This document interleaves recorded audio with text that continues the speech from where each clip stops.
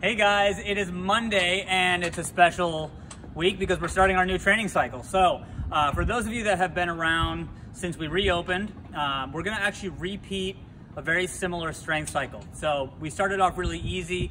If you started on day one last time, we're repeating our 5 rep max back squat. So you can really go for it because you've been training consistently for the last 5 weeks. You have a baseline for what you're trying to work off of. If you have not, or you're just restarting the cycle for the first time, you're gonna be setting a baseline. Don't go to failure, but we're gonna take 20 minutes and find our 5 rep max back squat, and this is the number that we're gonna use for our percentages over the next 5 weeks, all right? So just again, a couple quick reminders is when you get to that heavy set, it's not fast up and down, okay? In those warm-up sets, and when you get to the set, take your time at the top of each rep to get the best setup possible, all right? So when you stand up, come straight up, take a step back, set your feet, big breath.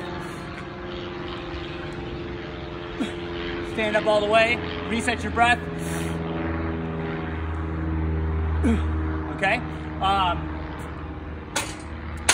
We always prioritize good position here. So you wanna make sure you're getting good depth. It's not just weight on the bar, but good range of motion. I remind people our back squats are not just for the sake of back squatting, but the stronger you get here, the easier all of your wall balls, thrusters, goblet squats, all that stuff gets, and we wanna reinforce good, deep squats, okay? So don't go heavy and go shallow. Try to get good range of motion, and that'll translate to your conditioning better, all right? From there, we're gonna go into some interval work. It's gonna be 3 minutes to complete 10 toes to bar, 20 goblet squats, and with the remaining time in the 3 minutes, you're gonna do as many burpee box jump overs that you can do, all right? So quick review of toes to bar, okay? So again, for toes to bar, I always talk about making sure your legs don't go way out in front of you. If you keep your legs straight, it gets you really strong, but it's not as efficient. We wanna stay as close to the bar as we can. Flexibility will matter here. Notice I don't lean back too much. So I get a little arch, and I try to stay pretty tight under the bar, if you see that, right? I don't come back too far, so I'm trying to use my hip flexors and my flexibility to my advantage. If it's hard for you to touch your toes to the bar, I do remind people there is a middle where you go just kind of eye level, where you're working up. You can't touch yet, okay, but you're getting close. Of course, you can go down to the knee raise. This is the most common scale, okay?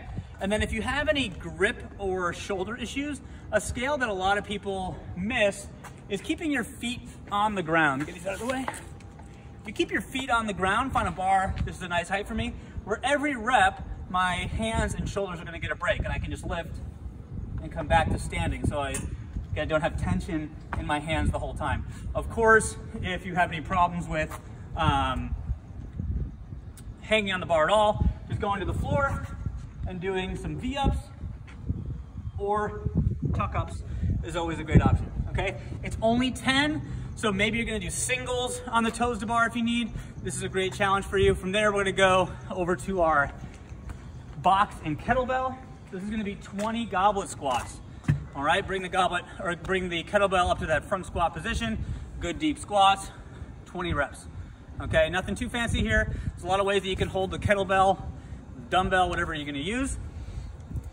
And finishing off on the burpee box jump overs, all right? So it doesn't say if you have to be perpendicular or lateral, just get your body to the floor, okay?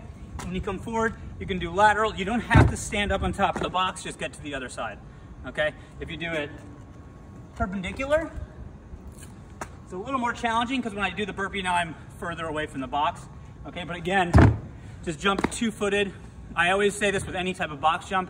Our goal is the explosive aspect. So instead of doing a burpee step over, okay, at a higher height, scale down the height of the box so that you can actually do a jump unless you have some type of injury. But the box jump overs are gonna be your score.